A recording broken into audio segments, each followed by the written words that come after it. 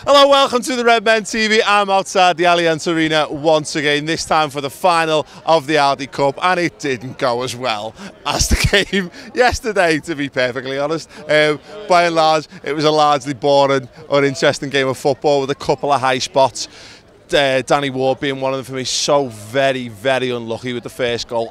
Like, magnificent save, and then to have it rebound and get it knocked in is just very, very unlucky, and makes a save at 1-1 as well toward the end of the game as well. Really, really good. So yeah, a high point for me. And then, as everything, this is kind of what pre-season games are meant to be like. We've been spoiled this summer, spoiled rotten, not by transfers, but by the football that we've played in pre-season. You know, winning games 3-0, beating Hertha, beating Bayern Munich.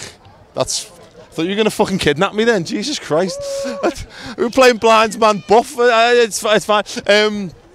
Anyway, yeah, it was not an entertaining game of football. No real atmosphere again. I think it was a little bit better yesterday because of the fact that I think it was the first game. I think people weren't as hungover, and obviously the performance and the result as well was just a little bit more exciting from a Liverpool perspective. But no, I'm pleased that Liverpool managed to get it to penalties. I think, you know, it was a sign of the endeavour. I think that given 2 games in 2 days, I know we've changed a lot of players. I know they did as well.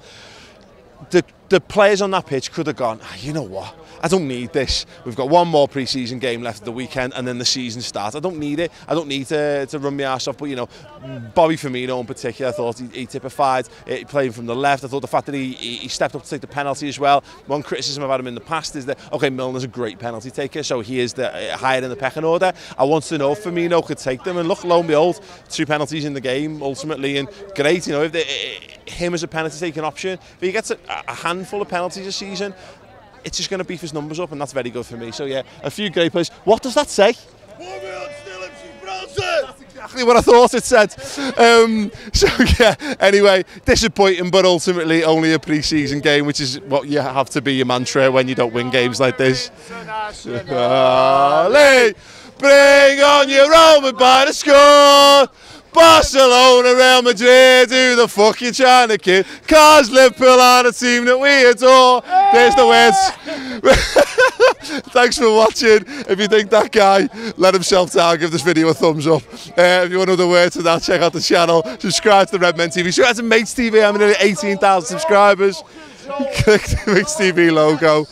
Ta-da.